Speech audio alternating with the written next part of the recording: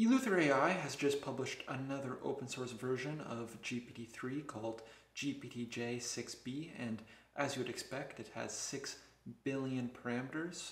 In comparison, the largest GPT-3 model has 175 billion parameters, but unlike OpenAI, Eleuther AI is open sourcing and releasing all of their models. That means anyone can download and use these very powerful language models. If we head over to 6b.eleuther.ai, it brings us to a web app where we can use the newest model. So let's type in something simple. How about we should invest in, and we'll hit run. Then this is a very large model, so we will have to wait. And the result is, we should invest in technology as it is not only going to improve our lives, but also the future generations. We should invest more in tech as it provides huge opportunities and challenges in the future. And then it continues.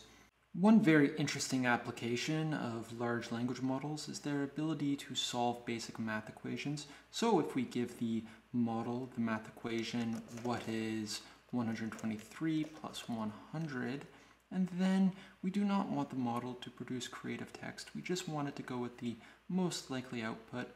So without going into too much detail on what these two parameters mean, we can just lower them and then we'll hit run. And as expected, the answer is 223, and we can just ignore all of this below. So it looks like the model was successfully able to answer this question. Last week I published a course on how to implement and train GPT-Neo, an open source version of GPT-3 created by Eleuther AI. Now this course also covers how to create a web app using 100% Python to demonstrate the model, and you can see the final result right here. So we used a service called Anvil to again create the web app using 100% Python. If you enjoyed the web app we just played around with to use GPT-J, then surely you will enjoy this course as it teaches you how to create something quite similar. I've included a link down below to the course.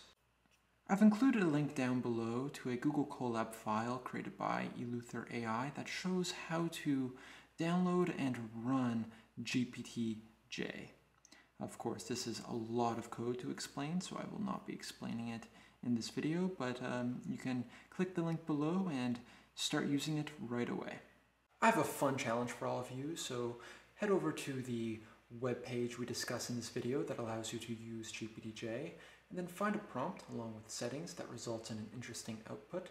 Comment the interesting output down below along with the prompt you used to generate it and the settings you provided, and I'm looking forward to reading what you all produce.